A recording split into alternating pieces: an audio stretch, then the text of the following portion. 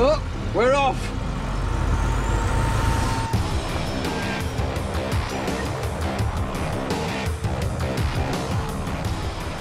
This is the Terramax. It's a 10-ton, 6-wheel drive military truck. There's nobody in here but me, and I'm not driving. Yeah, it's driving itself. And it really is. It's not remote controlled. It's not some glorified form of sat-nav. And there's no hidden driver. Which begs the question, how can it see where it's going? In fact, it's using whiskers.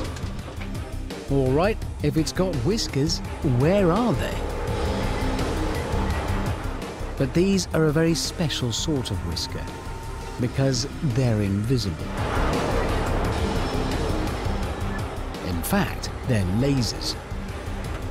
Up on the roof, that spinning cylinder houses 64 of them, each one revolving 15 times a second. And that equates to it managing to gather every second 1.3 million touches on the landscape. And this is what that looks like.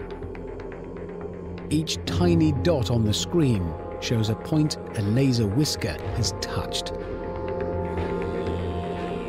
Build those up over a couple of seconds, and the Terramax gets an astonishingly accurate map of its surroundings.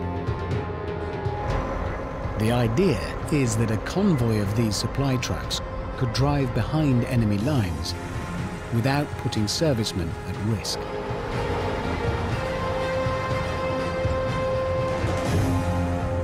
But what would happen if they came upon something unexpected? Something like this. 12 concrete-filled bollards.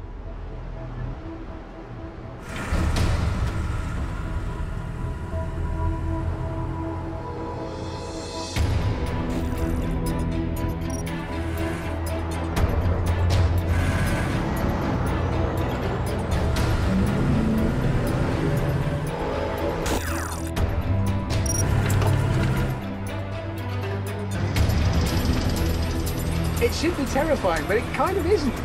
It's kind of joyous. This thing has a personality. It's as close to alive as I can imagine a truck being.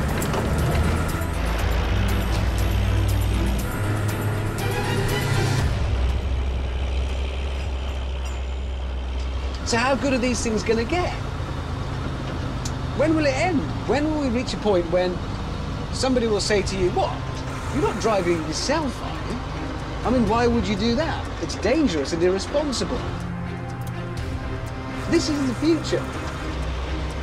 This little truck, with its array of whiskers that work in exactly the same way that a harbour seal's whiskers do, it's just these are lasers, is the future. This is what we'll all be in.